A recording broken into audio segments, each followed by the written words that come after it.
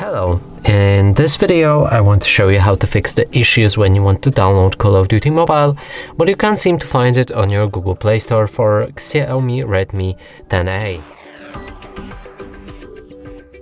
So to do this, let's open up our Google Play Store. And first we want to try finding Call of Duty, just to show you that it's not here. Now let's go back, move to your profile picture. Go for the settings, right here review the family, parental controls, and now either disable parental controls entirely or go for apps and games and enter your PIN code.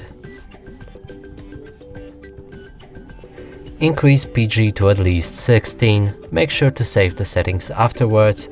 Now if we go back, we should be able to find the Call of Duty.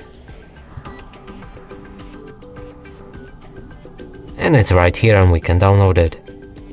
And that's it for this video. Hope you like it. Please consider subscribing to our channel, leave a like and a comment below.